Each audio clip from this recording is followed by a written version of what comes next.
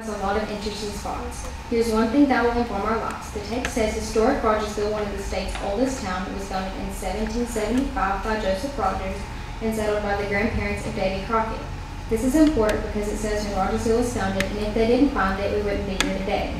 The second thing is where Joseph Rogers gave some land for buildings. The text says in June 1787, Joseph Rogers gave 2 acres of land for them to use for public buildings. This is important because he gave land for buildings. The text also informs us that the American Civil War was in Rogersville. The text says during the American Civil War, when the Union forces captured the town, they used the inn as their headquarters. Ironically, when the Confederacy retook Rogersville during the Battle of Big Creek 1863, they used the Kyle House as their headquarters, which was across the street from the inn. I honestly think it's kind of cool that there was a war.